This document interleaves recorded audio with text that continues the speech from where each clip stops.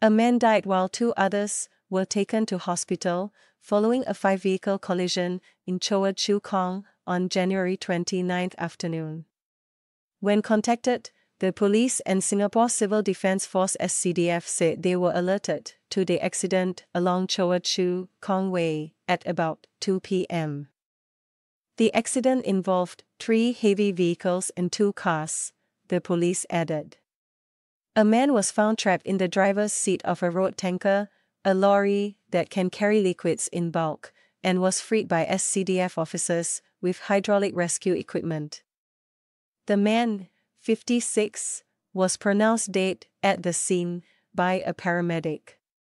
In videos uploaded to the SG Road Chat Telegram group, a stationary grey sedan is seen perpendicular to a blue lorry in the rightmost lane of the 4-lane road.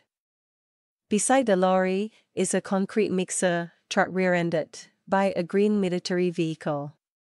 The Ministry of Defence said it was a general-purpose vehicle when contacted by the Straits Times.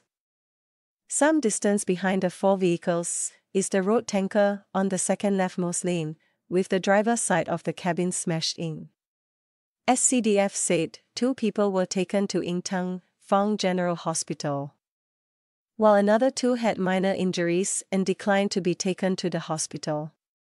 The duo taken to hospital were from the Singapore Armed Forces SAF and were discharged after receiving outpatient treatment, MINDEF said.